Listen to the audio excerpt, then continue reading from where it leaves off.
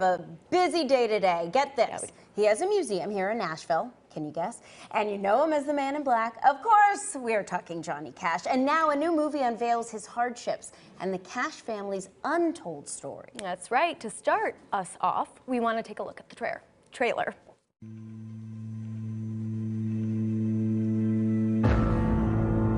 It's a darkness that I can't describe. It's a hopelessness. Walk the Line is a sweet Hollywood movie, but that's not the real deal. I think it was really hard for Dad to trust anyone. Being in the Cash family, there's an expectation as not being a letdown. You know, I thought I was tough until I got that phone call. When I realized that my mom was a drug addict, I was 4. The police found him with his arm sticking up through the snow.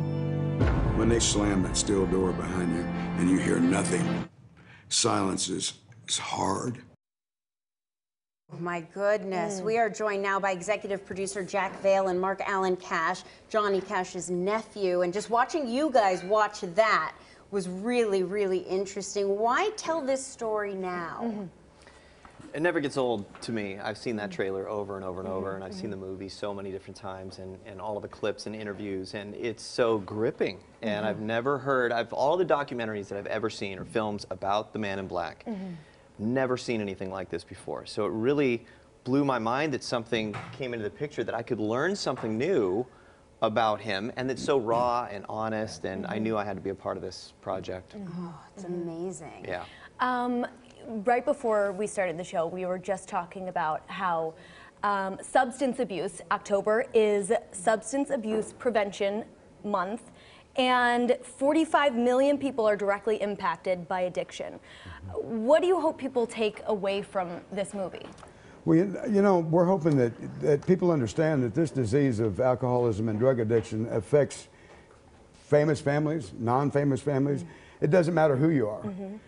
It takes no precedent. You know, and it kills, of course, as you know, and devastates families.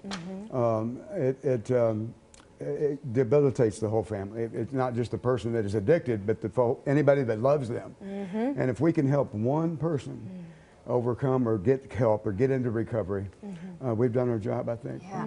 I've been studying a lot about how certain things are so intergenerational, like addiction. You know, you can trace it back so many generations, and at some point you hope that you stop it somewhere. And hopefully this opens some people's eyes and maybe can make a difference, like you said, if just one person. What was it like growing up in the Cash family? Well, you know, I get asked that a lot, and Uncle Johnny was just Uncle Johnny to me, you know. I didn't realize how famous he was at times, you know, and he was a humble man that loved his family, loved his children, and took good care of his family no matter what, you know. So. Wow, what was it like when you guys watched, for both of you actually, Walk the Line? Well, you know, it's Hollywood, but they did a good job. Especially the singing was incredible. Nobody could have done better, I don't think. Yeah. I love looking at all of these old photos of you and your family. What kind of memories do those bring up? A lot of good memories. You know, as I mentioned, Uncle Johnny loved his family, and he'd have cookouts and barbecues and things like that. And we'd all gather around, and through the good times and bad times, he was there. We all were there for him, as of course. But yeah, it's amazing the rebirth that he's had. Kids are coming into the museum. They name their kids Cash, you know, and their dogs Cash, and they got sweaters on that say Cash. It's just amazing. Yeah. Listen, I named my son. My son's middle name is Cash. Oh, wow. Jackson Cash.